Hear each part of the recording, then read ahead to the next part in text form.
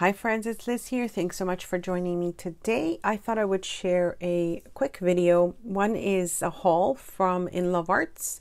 So some new dies that I will be using in future projects. So I thought I would share some of those with you so you could see the most recent one that I've received.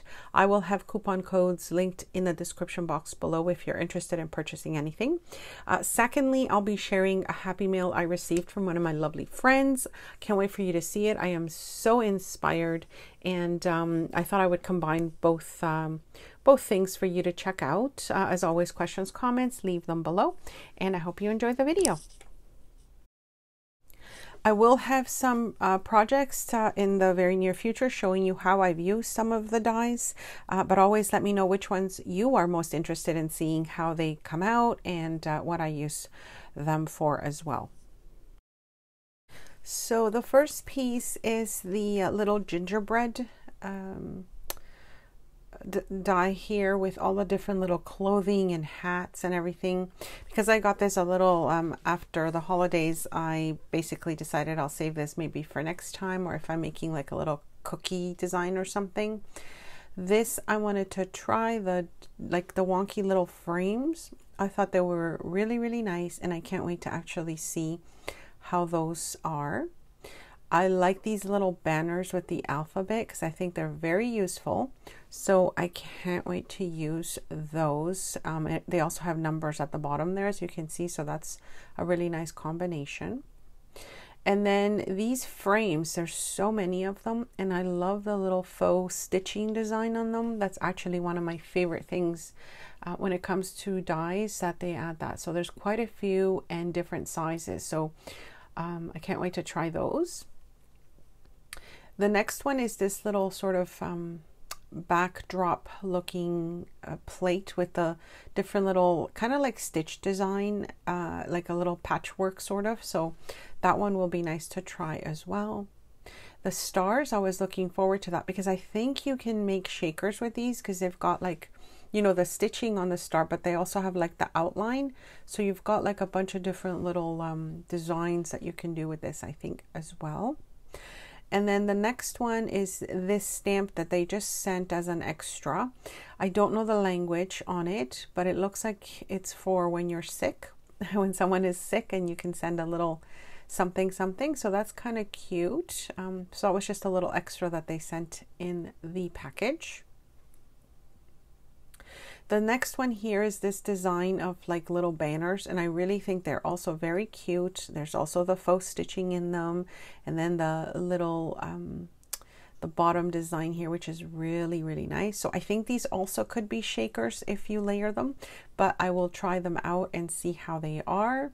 With all the ones I'm showing you, let me know which ones you would like to see you know, a project with, because that will also give me ideas. This one, I was really looking forward to this because of that faux stitch design that's kind of like a little wonky, and they've got the two different sizes. So I think this one will be very useful for sure.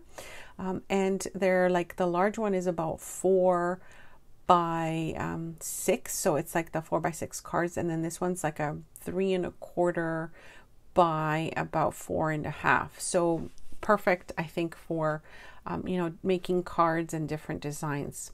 So yeah, let me know which one you would like to see a project with, the, you know, what you really want to see more, because that's sort of going to help me decide what projects probably I'll be sharing with you with these as well. Really like them. I can't wait to try them out and see how they come out. And if you have not seen my previous videos for InLoveArts, I will link them below, unboxings and project shares as well, for more ideas. And don't forget to use the coupon code. I'm so happy to share this, a little happy mail from my friend Tami. So look at the envelope. Even the envelope she sent it in was like lovely vintaged and stamped, and it's just so beautiful looking. So the first piece here that I'm going to show you is the faux letters, and she actually started trying to make things look very vintage, and I love it because truly I would not know that this was a printable had we not been chatting about distressing and making things look a little vintage. This is the letter she sent to me. Of course, I'm just going to show you how she did the cover because it's just beautiful. totally love it, and I love her work. I'm so inspired. So I hope you get inspired as well. Look how vintage this envelope looks, the tearing, the distressing, everything about it is just amazing. I love it. And then of course the full letter as well, the printed, the paper, the distressing, everything about it I absolutely love. So of course, those of you that love distressing, you can imagine how much time it takes to make something look vintage. And that's another thing too that I'm starting to think about, is we are focused on making things look so old.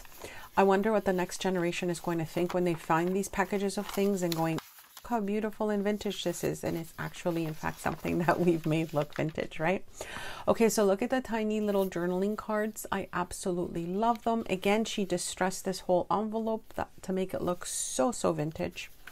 And then this piece here, let me just show you first. I've been so looking forward to some of these stamps. It's the Sampool stamps that are like the these different little numbers, and I forgot the name of it. I've been looking for this stamp set forever, and of course I can't get my hands on it. I'm in Canada, so she sent me a few little stamp pieces, which I so appreciate. And then this is the beautiful junk mail envelope that she repurposed and had added a lot of the pieces into it. So again, look at the beautiful lace. The back of it is just beautiful distress. That lace, there's like a little belly band, all the stamping and distressing, and she repurposed an envelope that was this color already. So I absolutely love everything. Look at the journaling cards again, just beautiful. A lot of repurposed materials, but a lot of distressing and everything. Totally what I'm loving to do right now. This is sort of like our Angie inspired projects that we've been working on, and so I can't wait to show you more of what that is. If you haven't seen those videos, I will link them below, and then I'll also show you what I've been making lately with these little things. All right, thanks so much for stopping by.